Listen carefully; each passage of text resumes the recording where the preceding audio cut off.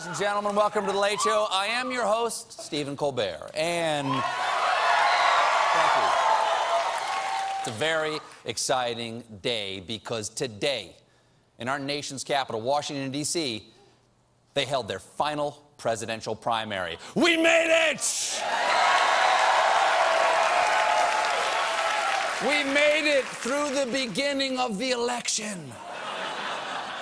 There's 5 more months. Now, this was probably the last chance to see Bernie Sanders' name on a presidential ballot, and he is going out standing on principle and refusing to pander. The major point that I will be making to the citizens of the District of Columbia is that I am strongly in favor of D.C. statehood. Yes. Of course, D.C. statehood doesn't seem likely, but doesn't seem likely is Sanders' campaign slogan. So, possible. So just in case Washington, D.C. does gain statehood, I would like to offer right now some suggestions for their new state symbols. Obviously, their license plates will need a state nickname. I suggest the field trip state. Of course, D.C. will need a state flag. How about D.C. giving the middle finger to Puerto Rico? And of course, Washington's state seal will be an embarrassed Redskins fan defending the team's name to a Native American. Anyone here a millennial, by the way? Anyone here a millennial?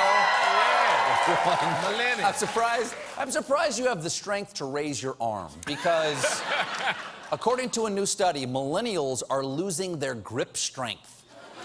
This is true. Apparently, in 1985, men in their 20s had an average right-handed grip of 121 pounds. Today, men that age had grips of only 101 pounds.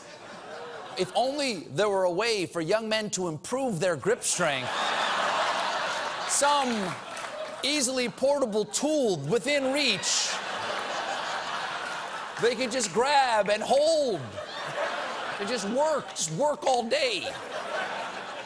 The study claims the loss in grip strength is because 30 years ago, young people were working with their hands instead of using technology like smartphones. It's true. In my day, we crushed our candy by hand. And this is terrible, because without good grip, millennials won't have a firm handshake. We could look at a future without a proud tradition of douchebags who crush your hand when they meet you for the first time. Oh, uh-huh. You're Brenda's ex-boyfriend? Pleasure to meet you, my man. You're shorter than you looked on Facebook. Do you even lift?